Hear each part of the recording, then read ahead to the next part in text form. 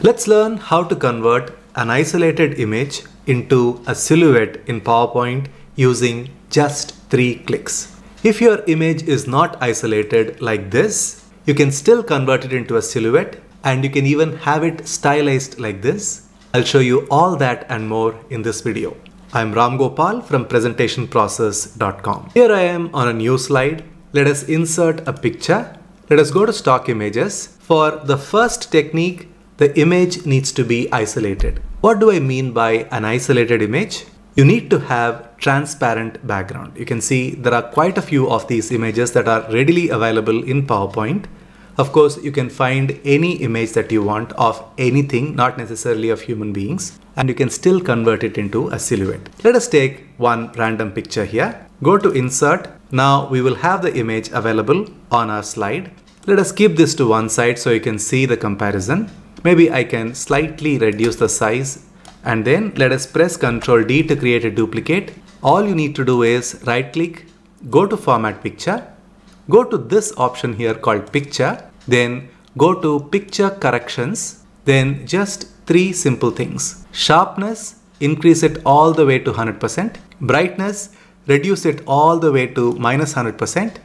Contrast, increase it all the way to +100%. Finished. You got your silhouette. Sharpness 100%, brightness -100%, contrast +100%. Now what if the image is not isolated? You need to first isolate the image and then apply the exact same technique we just showed you. To isolate this image, all you need is to select this image, go to Picture Format, go to Remove Background tool, and that does this thing where you have these pink areas which are all treated as background by PowerPoint.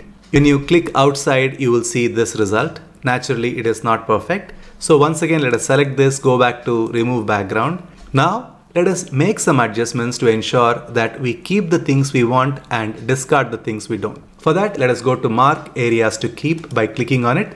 And then let us keep the hair here. I just drew and you can see that I'm able to claim it all back to the picture. Then I want the collar, maybe a little bit here as well. And then I want to claim the shirt, maybe a little bit here. Now all the portion I want is retained. The remaining is treated as a background. I can say keep changes. Now this image is isolated from its background. How do you know? You can right click, go to Format Background, and you can fill it with any color, and you can see that this image is nicely isolated from its background. Let us go back to Automatic. Then the next step is right click on this image, go to Format Picture, go to Picture option, then you know the routine. Sharpness 100%, brightness -100%, contrast +100%. The job is done. Now what if I want to show some elements like the collar and tie? I can do that by drawing using a simple curve tool. Let me show you how it is done. Let us create a duplicate of this slide. The first one I'm going to reset. So let us go to Picture Format, go to Reset Picture. That will claim the original picture back. Here I'm going to use the curve tool. Let us go to Auto Shapes Gallery. From lines you can see this one called as curve. You click on it and then you draw the curves around the area that you want to claim. Let me zoom in a little so it becomes much easier for me to do so. Let us go down a little bit. Click here, click again, click again, click, click, click, click, click, and then click again, and finally we've got our right collar done. Now let me pick up the curve tool once again and then click, click, click. You don't really have to be absolutely perfect or anything. As long as you're able to indicate the collar, it is more than enough. You can see that I am doing a decent job, but not necessarily the best job in trying to draw the collar. Now this looks all right. Let us go to the curve tool once again. This time I'm going to draw the tie. So here I've got my tie drawn and I'm just getting the knot taken care of at this point. Yeah, that is the knot. Let us pick up the curve tool and then draw, click, click.